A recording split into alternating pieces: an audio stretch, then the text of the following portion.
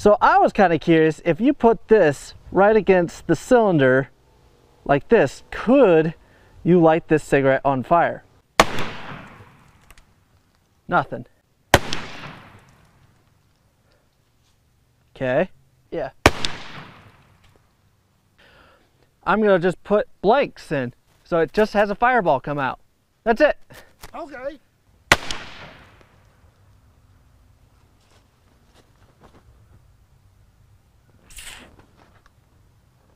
What'd you get? Scorch marks. I think you need something to pull air through it.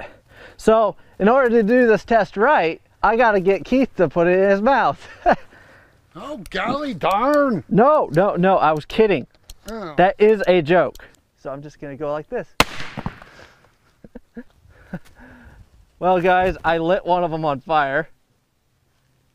I can't hold